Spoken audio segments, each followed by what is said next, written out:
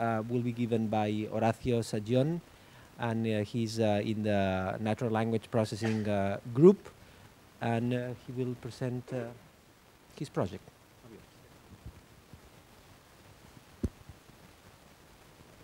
Much, Javier. So I will present, I am very happy to present the project, the collaboration that we are carrying out in the context of the María deMaeztu. It's a project to mine the knowledge of scientific publications. I am Horacio Saggion from the Natural Language Processing Group in the department. So as we probably already know, we are overwhelmed with the amount of information, scientific information available. As researchers, we face a growing number of publications. So if you take, for example, the DTIC Web of Knowledge, it indexes over 90 million records. If you take, for example, PubMed, that is the reference database for research in the biomedical science, it contains over 24 million publications. And if you take, for example, if you're interested in the field of patents, the European Patent Office has received since 2006 over 2.5 million applications.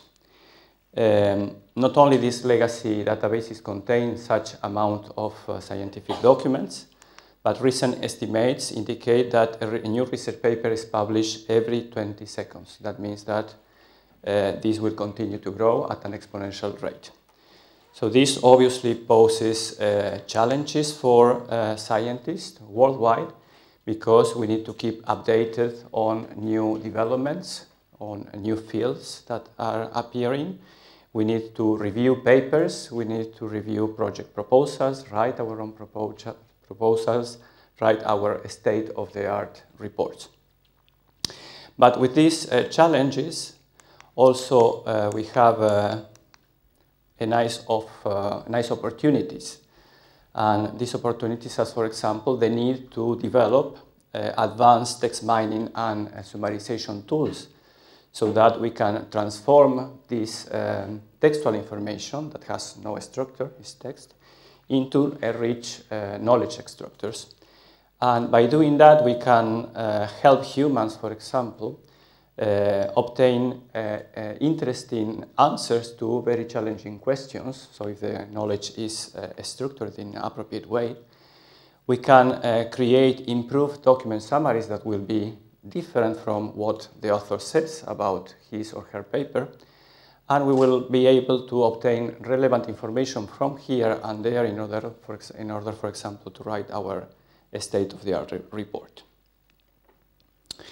So also, if we transform textual information into actual knowledge, machines will be able, for example, to reason over that knowledge, will be able to make connections between otherwise unconnected pieces of information, and will probably find synergies between researchers and research areas, things that we have not thought before. So the outline of the presentation that I'm going to present is as follows. First, I will talk about this collaboration that we are carrying out in the context of this María deMaeztu initiative. This doesn't start with this María deMaeztu initiative, but we have some background information to present, so I will present the background for this project, that is the Doctor Inventor project. I will talk about a data set, an annotated data set that has been created in this project that is very useful to develop and to implement several machine learning algorithms, for example. And I will talk about a text mining and summarization tool that has been created, and the objective is to make it more available and more rich in the course of this María deMaeztu collaboration. Then I would like to present two case studies that we have carried out in the past 6 months. One case study refers to the exploration of semantically annotated publications, and another case study on summarization of scientific articles, in particular on computer graphic articles. Then I will briefly comment on related projects that we believe are similar to what we are doing here, but actually a little bit different. And then I will close with some contributions so far, summary, and outlook for the future. Okay, so we decided to set up a collaboration between two complementary but related research groups, the Natural Language Processing Group and the Web Research Group. So these are two groups that have expertise that have some intersection, but in fact we deal with different topics. So the Web Research Group provides expertise in manipulation of huge volumes of textual information, analyzing this textual information, indexing this textual information, and developing tools for appropriate search. And the TAN research groups provide expertise in transforming unstructured information in textual format in some rich and semantic representation. And the members of the collaboration, some of them are here. So we have Francesco Ronzano, Ana Freire, Diego Sáenz, Ricardo Baeza, Beatriz Fisas, Luis Espinosa, Francesco Barbieri, Ahmed Aburaed, and myself. So if you see them around, you can ask particular questions about details of the project. Okay, so the background of this project is an European project that started in 2014 and will end in 6 months. So this María deMaeztu framework allows us to continue developing the tools that we have created and the datasets that we have created in this project.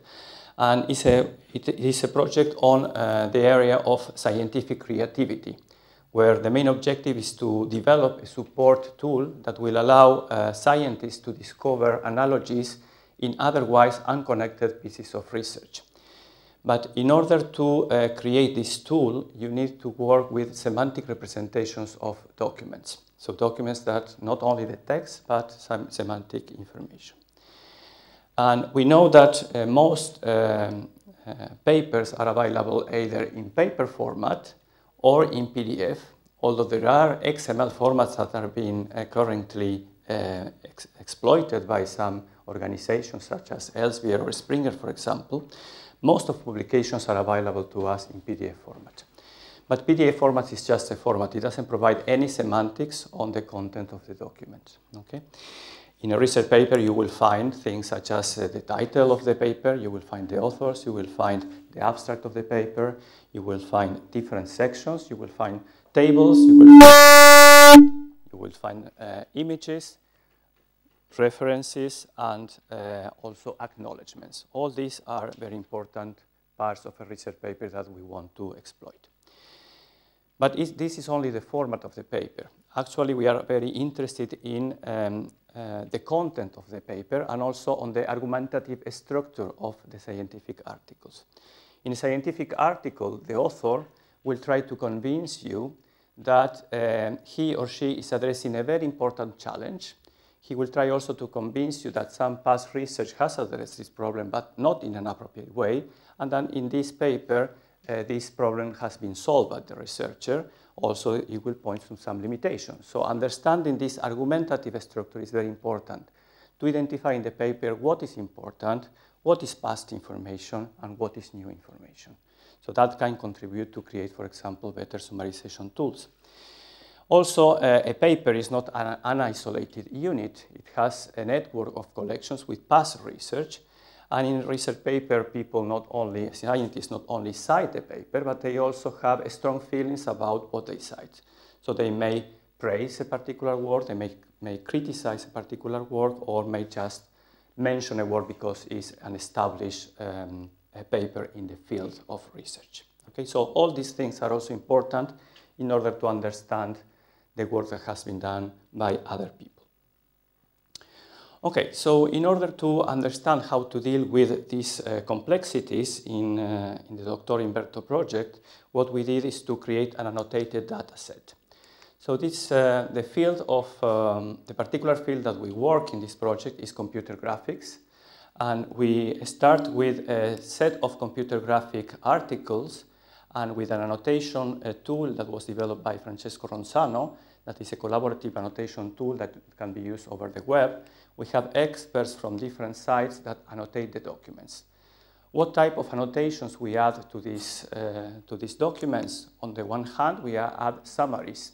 So we ask annotators to go to each sentence of each paper and tell us how important is each sentence for a summary. So they will say, okay, this sentence is number 5 because it's very important to be included in a summary. This sentence is number 1 because it's quite irrelevant for being included in a summary. Then we ask them also to annotate in each sentence rhetorical information. So is this sentence the objective of the paper? Is this sentence mentions the hypothesis that the author wants to prove or disprove? Is the sentence the outcome, the main result of your investigation?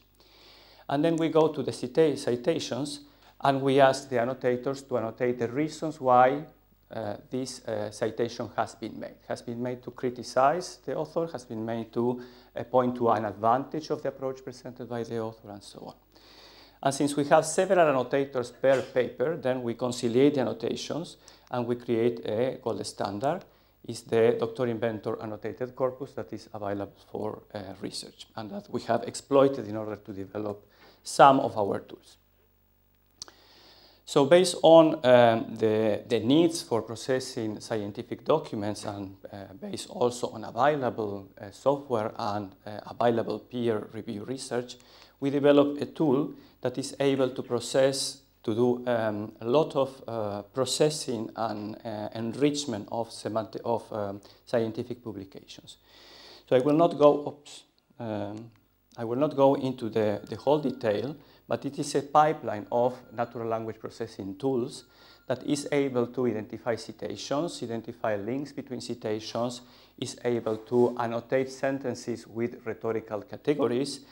It's able to parse sentences in order to create rich semantic representations, and also is able to produce summaries of different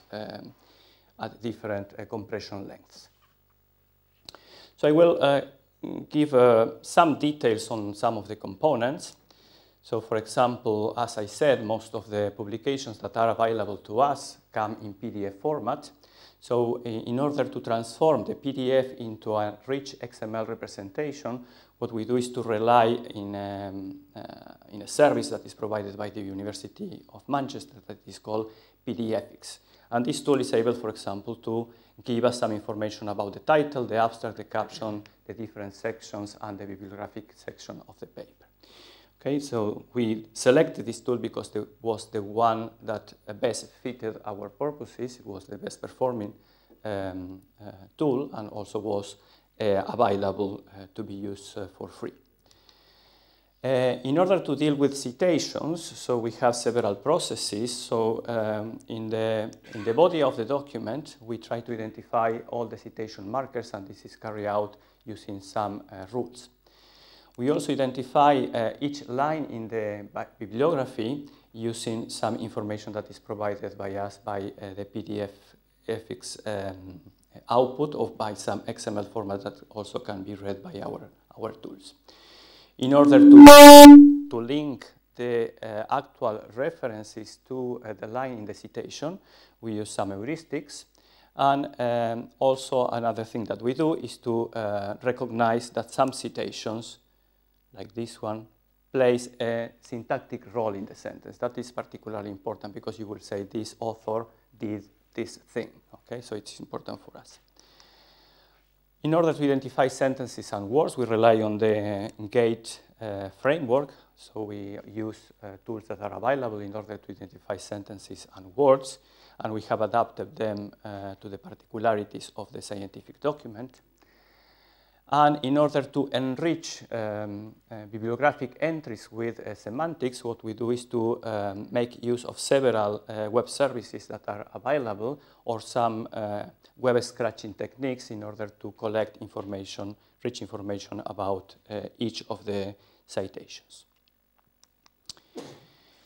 Okay, so in order to create semantic structures out of the paper, we make use of a dependency parser. The dependency parser will be a parser that creates a specific dependency relations between words, and we use the mate dependency parser that is being used in several projects in our laboratory. It's a trainable parser, And we modify this parser in order to be able to deal with citations.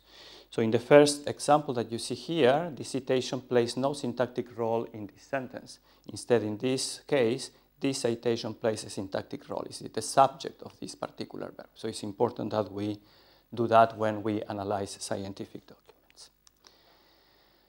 Then we are interested in annotating sentences with specific rhetorical categories, and for that we use the annotated corpus that we have to train a classifier that is able to predict for each sentence which is the appropriate rhetorical category of the sentence, or a default category that will be none of the 5 that we are interested in.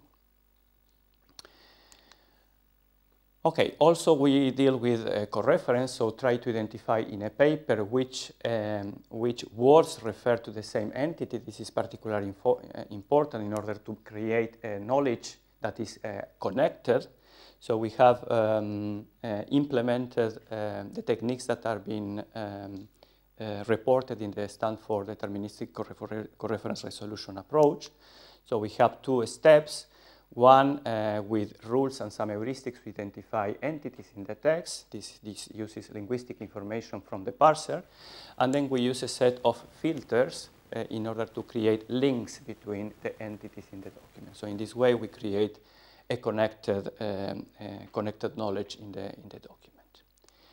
And by doing all this, we are able to extract triples that are our semantic representation. You can think of those as open information extraction triples of the type that are very popular now. And because we have also coreference information, we are able to link different entities with coreference information so as to create connected graphs. In order to create summaries, we have an available tool in our group that is called Summa, and this provides functionalities to rank sentences, to score sentences, and to allow the ranking of sentences by a score, and implements a number of classical summarization features. And I will tell a little bit more about that in the case studies. Okay, so the Dr. Inventor text mining library is a library that is available. It contains extensive documentation, contains an API to access the document model and to access different modules, and incorporates a number of services that are invoked in order to enrich the documents. It's pure Java and is being implemented following the GATE framework, and also incorporate summarization capabilities from the Summa library. Okay, so in the María deMaeztu project, what we do, so we have Dr. Inventor and the supporting tools within Dr. Inventor. So in the María deMaeztu project, what we do is to add layers that will allow us to do more intelligent stuff. So we add a process to crawl information from the web, to bring documents, to store them locally. We process those documents to create semantic representations. We index them, and once we have indexed them, we can perform interesting analysis. Okay, so that scientists could ask questions, could see visualizations of information that has been gathered, and can write reports, for example. Okay, so I will present 2 case studies. The case study number 1 is the exploration of a semantic-based annotated document. So in this case, what we have done is to crawl the ACL ontology. The ACL is the Association for Computational Linguistics. It contains documents from over 10 years of conferences, not only the association, the ACL conference, but also associated conferences. So we have crawled all the documents from that site. We have also crawled metadata available in BibTeX format. And we have we have stored locally this information, and we have passed it through our text mining tools.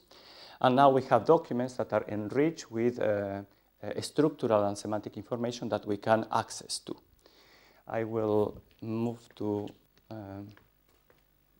this place to show you one demonstration. I hope it will work. So this is a document that has been processed by our tool. So it's a document, a recent document, so you can see already some noisy data with embedded subspaces. Embeddings is some very recent topic in computational linguistics. So you can look at the structure of the document. So you have all the sections that have been identified.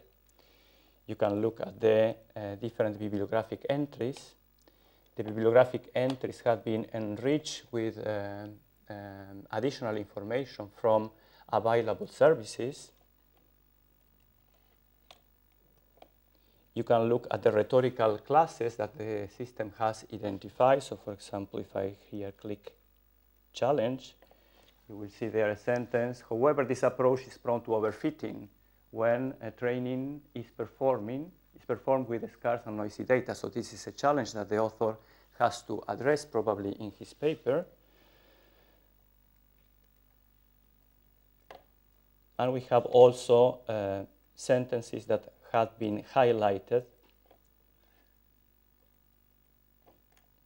as relevant sentence for this paper. These are not sentences from the author abstract, but from the body of the document. In addition to that, so we create representations, visual representations of the extracted information. So this is, for example, a representation of the abstract of this paper. So you can see that nodes represent concepts, and then there are arcs, concepts or relations, and then there are arcs that links the nodes by subject-object relations. And you can see already some nodes that contain co-reference information. So that's actually how the links between the different nodes can be done. Okay, so I think that for visualization, I will close this now, and I will continue with the presentation. So a second case study that we have developed within this project is the summarization of scientific documents. In particular, what we have done is experimentation on summarization of computer graphic documents. And we take advantage for this of the availability of the Doctor Inventor corpus that I just referred before. So in the Doctor Inventor corpus, so each sentence has been graded according to what experts believe is important for a summary. And in addition to that, experts, once they have graded the sentence, three experts have written 3 human summaries from the information that they have found relevant. Okay, so what we did then is to design, based on peer review literature and also some intuitions about what information might be important for a summary, we have developed a set of features. And the features are these seven sets of features, and in each set there will be 1, 2, or more features. Okay, so we have features for document structure. So the position of a sentence in the structure of the document might be important to assess its relevance. So a sentence that appears in the conclusion maybe is more important than a sentence that appears in a related work section. We have a vocabulary, so there are specific vocabulary that researchers use in order to highlight the information that they present. So they will say, for example, our paper outperforms, or our technique outperforms such and such approach. So this can be a clue to point to important information. We use term distribution that is usually used to measure relevance of paragraphs or documents in document collection. So we use them at the level of the sentence. We use rhetorical information, so the class or the type of information that the sentence is reporting. We use centrality information. For example, we use an implementation of the LexRank algorithm that is a very powerful summarization algorithm in order to measure the centrality of a sentence in a document. And we use also co-reference information. So the fact that in a sentence there will be some entity that has actually a long life in the document. So in order to learn to summarize, what we use is this formula where we put the features and we learn some weights. And we use a linear regression to learn these weights. And during training, what we do is to score the sentence using the values that the informants had given us. And during testing, obviously, these scores are produced by the system. Okay, then having scored the sentence, you can select the top n sentences, the top 25% of the article, the top 10% of the article, or you can try to select as many sentences as the gold standard tells you to select. Okay, and then there are a number of evaluation metrics in text summarization that are being used to compare automatic summaries to gold standard summaries. The approach that we have developed are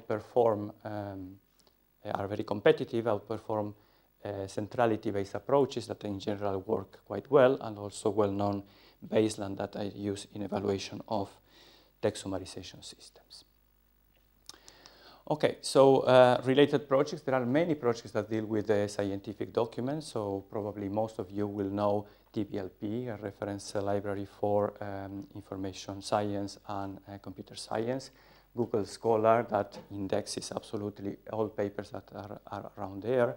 BASE, ICER, and are minor other portals that provide information on scientific documents.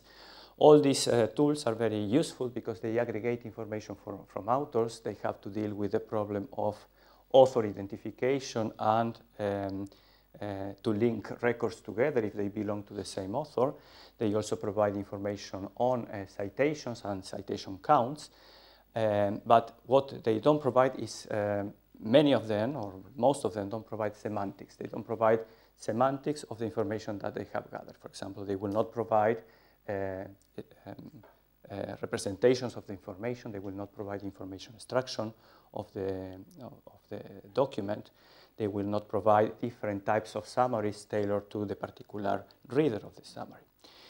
Probably the most closest to our will be all these challenges that have been carried out in the semantic web publishing challenges, an initiative that is done in conjunction with the Extended Semantic Web Conference, where the objective there is to, given a proceeding of a document, you annotate it with semantic information so that you can then ask or answer important questions about the evolution of a certain conference or a certain workshop. If you use ACM Digital Library, so you will notice that when you access to a document, you see here powered by IBM Watson. And IBM Watson is a tool that performs text mining over massive amounts of information. So I think that we are on the right track to have such a project here. Okay. So the contributions that we have obtained so far. So in terms of publications, we have released the Doctor Inventor Corpus and has appeared in the Language Resources and Evaluation Conferences. Last week, Anna Freire presented 2 papers, one in the workshop on bibliometric enhanced information retrieval and natural language processing. One is an overview paper of this project, and another is a participation in a text summarization challenge, trainable citation and haste summarization, where we obtained quite good results. In one of the tasks we were second, and in another task we were first. And I was presenting also some work on summarization in NLDB last week. With respect to software and dataset, we have the Doctor Inventor library available and also the summarization software. The Doctor Inventor Corpus is available for download. We have also semantically analyzed rich collections such as SIGGRAPH and ACL, and they are available for visualization. As outreaching activities, so as part of our plan, when we presented the project, we said that we wanted to have a tutorial or a workshop organized somewhere, and we have a tutorial accepted for Calling. Calling is one of the main conferences in our field of expertise and will be held at the end of this year. Also, Anna and Diego are supervising Asier Aduriz, who is doing a master thesis exactly in the topic of this project and will be defended in September. As So we work with text, so we will go from the text to the knowledge, but text is not the only thing that we should look at. So as many of you have mentioned before, so in a paper there will be references to software. Software will have documentation. Documentation will be in natural language, so we can use the natural language to interpret the software. So papers refer to data sets. Those data sets will be also linked to some documentation. And this documentation can be analyzed and enriched, so you can provide a semantic layer on the data sets. We only look at the text for the moment, but it will be very useful to explore the complementary information, like tables and figures. We can extract knowledge. We should be able to extract knowledge from them because they contain the key facts maybe about the paper. So the key comparison between different approaches. So this is very important. Also, if I present a paper, maybe tomorrow I will go and present some related talk and will be featured in video lectures. So I will talk in part about my work. So it is important that we analyze that we analyze the slides associated to the presentations in order also to enrich the publications. And obviously there is more than formal citations as the ones that we do in the papers, because researchers are very active in promoting their research in social networks such as ResearchGate, academia, and also on Twitter. So it is important that we look on ways in which we can exploit this information in order to enrich the publications. Okay, that's all for the moment. Thank you very much for your attention. And if you have questions, I will be happy to answer.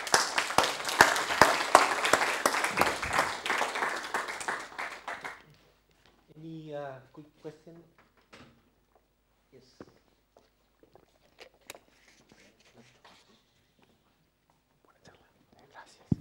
Yeah, very interesting work. I think it's really, really important, especially like if you take what you said in the medical field, for example, there's a huge amount of publications.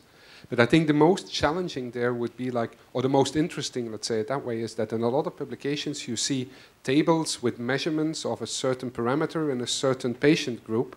And it would be extremely useful in order to be able to pull that data, but I guess it's also very challenging to kind of see which data belongs to which. Do you think you're close to trying to do that, or is this something like, okay, maybe in a decade we would be able to do that? Hope we won't have to wait for a decade, but I hope that in the next round of project we could continue this with incorporating this visual and tabular information into the research. Is quite challenging. We did some research before, but was quite preliminary. I mean, when I was not here, I did some research on that. It's very, very difficult because of the characteristics of tables. There are very different types of tables, and understand the semantics of them is unclear. So you may understand the structure, but not the semantics.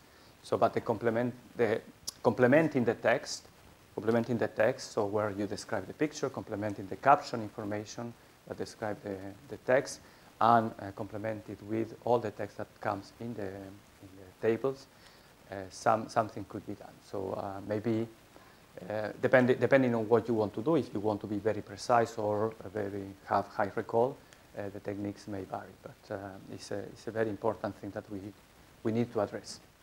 And related to that, also like looking at figures is really important, because even if you now would go to Google Images and you type a thing, then you see already a lot of kind of figures from papers, but of course they're not useful in order in a context. Yeah, exactly. So how is partially your approach different from what Google is doing now, or how can it be complementary? Okay, I suppose that we are very different from Google. They have all the resources at their in their hands to do these kind of things. But we are concentrating on analyzing a whole structure, right? So no isolated images. I mean, we are not doing the image thing, but we will not be able to analyze isolated items like images, right? So it has to be taken in the context of the paper, yeah? So in order to take advantage of what is being said about the image in the paper so as to enable its interpretation, yeah? But do you see a possibility to try to leverage from both ways? Because, I mean, this image-based approach is extremely interesting in some ways to look at it. And on the other hand, obviously, your approach provides more information, but it would be interesting to reuse some of these things, no? Or do you see any way of doing that? Or do you say, like, no, these are total different ways of approaching it? I think that reusing stuff is what we do. So in our approaches, we also look, we look first whether there is a tool that is able to do something that is reasonable for us. that we can take as it is or take and improve it. So any tool that is already providing some analysis of, deep analysis of the images that appear in the paper and can give us some clues on some explanation that is given in the paper in order to make the link will be very useful. Thank you. Thank you. That's it. I have a quick question. Yes, sorry. It's actually somewhat related. So one of the things I'm interested in is, so can we query the scholarly record and ask a question, for example, show me all the publications that use the famous data set XYZ?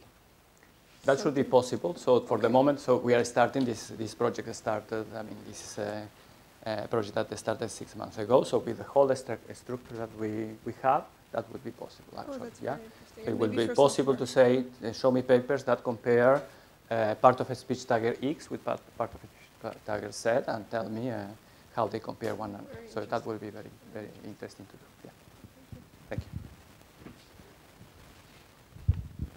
And what about paper recommendations? I mean, it would be nice that the system gives you. This is one of the case studies that we want to address. So paper recommendation and also author recommendation. So for possible collaboration. So if you have an European project that you want to set up and you have your topic and you need expertise in some field, it would be useful to the system to tell you, okay, this would be the appropriate persons to talk to. Yeah. So we are very interested in those case studies.